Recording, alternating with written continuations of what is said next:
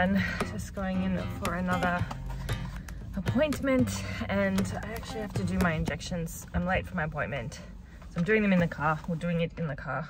Little tip, if you're doing injections out and about, take 2 with you always, because you never know what might happen to one of them. Yeah, I'm late for my appointment. Been slowly falling apart over the week. This has been really rough.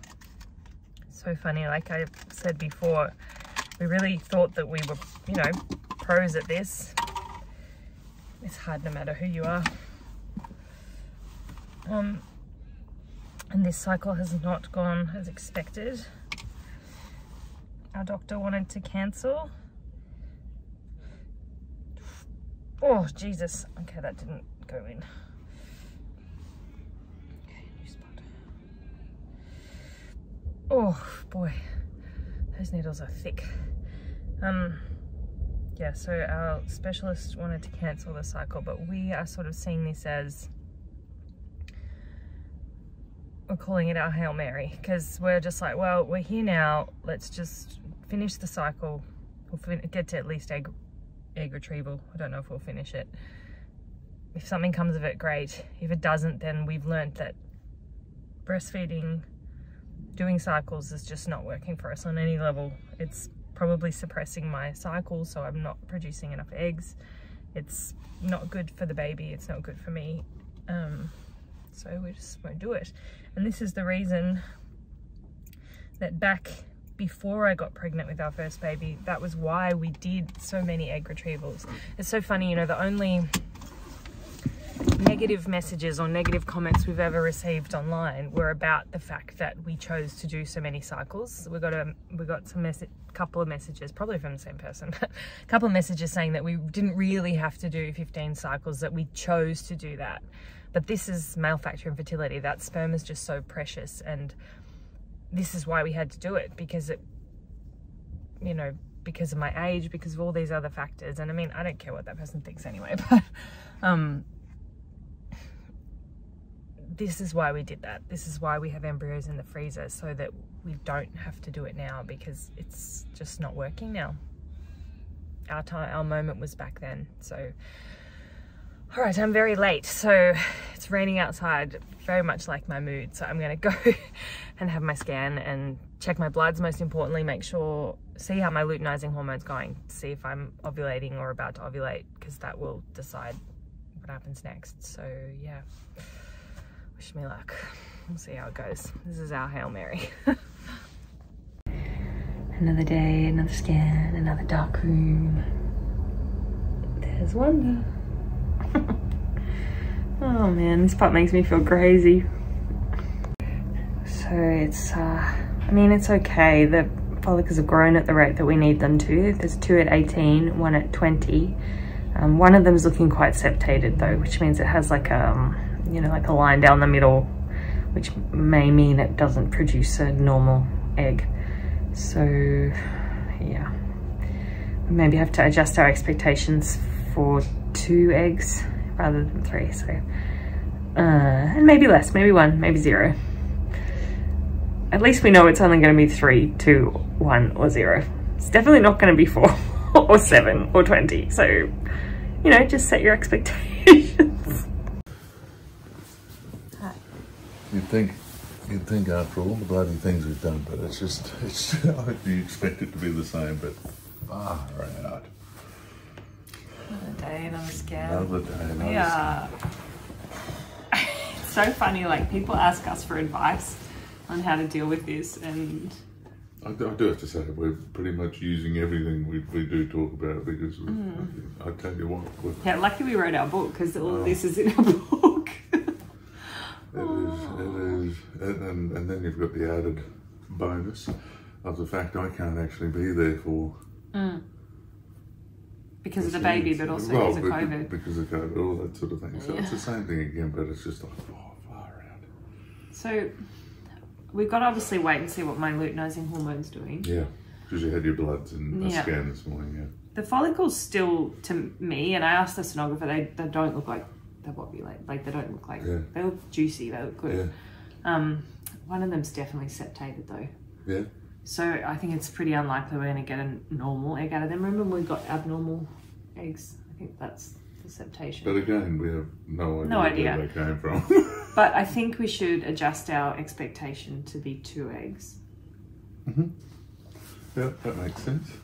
So the whole point of this really is to see how your breastfeeding went, see how the eggs went, see what we produced, see if there wasn't any eggs to see if there was any sperm in the that can be used. But I've got to say, man, we've got to be done with this.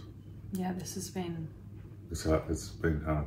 Yeah, really hard. It's been It's been like and through the night and transitioning and Addie not transitioning. It's just, yeah, it's not good for us. And this was the whole reason. I was just talking in a video in the car about how you know, the whole reason we did so many cycles back then, because I remember I talked about it at the time. I said I don't want it to impact our babies. Yeah. And it is impacting her and me and all these other things. But and also, it looks like the retrieval's going to be Thursday. We have plans on Thursday night, which I'm really disappointed about, so won't be able to do that. Yeah, you will. You'll be fine. I think she'll make it tomorrow. I could do it really high on... No, I won't enjoy it. Anyway, that's a whole other thing. So yeah, it's just... I think we need to be prepared to be pretty disappointed about this cycle, but putting it back into perspective, when you're in the middle of it, like these couple of weeks have been just so hard, but when we look back on it in our life, this is 2 weeks. And if it doesn't go well, we go, okay, this was 2 weeks. And, you know, what's the next best thing to do? Another thing from our book, what's the next right choice? I think the next right choice is to ask about the endometrial scratch and make a decision about that. And one of the biggest, I think, maybe the decisions where we had to really get on the same plane is when to let go of a certain thing and actually be able to take that next step and move forward. Yeah. Because there is also a question, we could just freeze these eggs, defrost them in 2 years' time, and defrost the sperm at that point as well.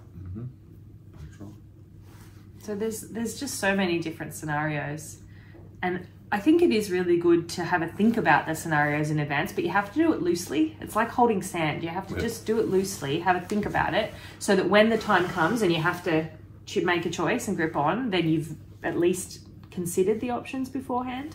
Because it happens... Instead of me going, no, that's fucking stupid, don't, excuse the French, don't do it now type thing. But the thing is, like, it is a consideration, and it can be a consideration down the line, and that's how it has to be floated. Yeah. There's no point in making it black and white now. Yeah. Which it's, because it's nothing's not, black and white. Because until we're in that time. But I like that idea of, like, consider it loosely. Don't attach yourself to any outcome. So we know what our kind of spectrum of choices are, and then. Because the problem is, once you get to egg retrieval, once you get to fertilization, it all happens so fast. You don't have time to consider all your options. So if you consider them loosely beforehand, and then when the time comes, you go, okay, so we got this many eggs, this happened, this happened, this happened. We knew that these were our 3 choices in that moment. We've already loosely thought about them. Now it's time to narrow in on one. I think that's a good way to do it. And I think between you and me, because you don't like deciding in advance, and I try to decide everything in advance, we kind of meet in the middle, and we end up... I feel it only adds to my angst, which I don't like, because I just don't get anxious. And by all those considerations, I'm like, well, we're not there. So I'm not going to make that decision now. Which is a good idea. And at the same time, I would be too overwhelmed to make decisions without having considered some of the... Like, I'm really glad that I asked them. But that's Laura's process too. Like, everything gets verbalised. It's not necessary that she needs me to fix it right now. You've learned to just make the space and just wait. I have to, because in this conversation, I've sat here and go, that is the most ridiculous thing I've ever in my head. What, the idea of me doing cycles in the future? I'm like, that is stupid. But in 2 years' time, if it might make sense. That has actually happened, then it might make sense. If I've had some kind of birth trauma, Laura, that is stupid. It's not. It helps me feel better, because it makes me go, okay, now's not the time to do cycles. There may be a time in the future. or we may never need to do cycles again. But for me, that helps me let go of doing cycles now, because cycles now are not working for us. So I need to let that go. And the way I let it go is to go, okay, in the future there might be... It took a bit to pry it from our hands yesterday, though. The idea of this being...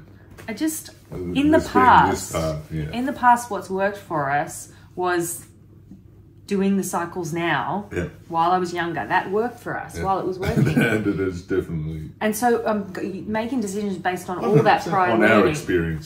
Doing the second microtesy was the right choice back then, because it's great. Now we've got embryos in the freezer. Imagine doing this right now with no embryos in the freezer. It was the right choice back then. It's not the right choice now. Doing egg retrievals is not working for us right now. It's not. They're not being successful. This one did, even though it's been challenging. The amount of information we've collected from this process is out of this world. Every time it's a data collection mission. We have literally been bashed around the head so many times with the baseball bat in this one. But I'm hurting all the way down here. and it's so we are going in full of hope but knowing that this has been a challenging cycle. I do think we need to talk about whether we do fertilise. But I think it could be a waste of a straw. See, this is another thing. See, I don't feel any of those straws are really going to come to much, whereas Laura's hanging on to the idea that... Well, they wouldn't have frozen them if there wasn't something in them. That is definitely not the case. That is definitely not the case. So, we just have to decide. And obviously, if we're starting to pre-decide again. We need to actually... We've got all these options ahead of us. We're loosely knowing what our choices are. Not attaching to any one particular thing. We're just getting letting the roller coaster. It's not. It's like being in the ocean and just getting dumped and dumped and dumped. You're better off. You get up, take a breath, and then there's another one curling over the top. But trying to fight it, trying to stay instead of just relaxing into the water, it doesn't. The fighting doesn't work. No. And the trying to predict the future and where the next wave's coming from, it just doesn't. You do find yourself asking the question why this is happening to me, but that is really not. I don't ask myself that. That is not helpful at all. I don't ask that because I'm so used to this happening to us now. And it's just like... I'm like, of course this happens. We're forever asking how come I was thinking today about people who get pregnant naturally. I couldn't even imagine sex leading to a baby anymore. I don't even connect those ideas in my head anymore. Again, I wish I had known years ago about my issues. Well, I mean, I'm starting to think I've got issues now too. Oh, you've definitely got I've issues. definitely... All right, I think we'll leave it there. Thanks for listening, guys. It's been rough. We'll get my Laura through this one.